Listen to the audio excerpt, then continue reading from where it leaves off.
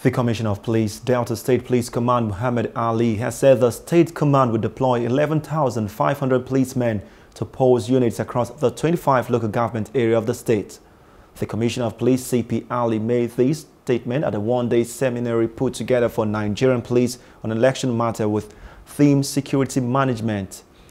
Asaba correspondent Akomejiro Friday reported that CP Ali said the police is set to build up security for Nigerians as they prepare for the forthcoming election, and is going to be free and fair as the security management is called upon.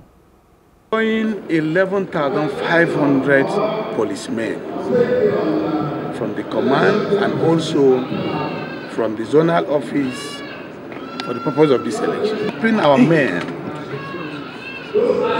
galvanize our resources, material and human resources, towards ensuring that we have a free, fair and credible election.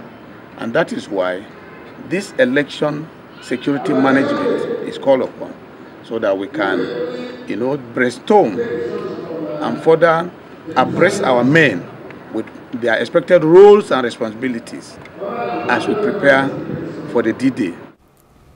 Hello, hope you enjoyed the news. Please do subscribe to our YouTube channel and don't forget to hit the notification button so you get notified about fresh news updates.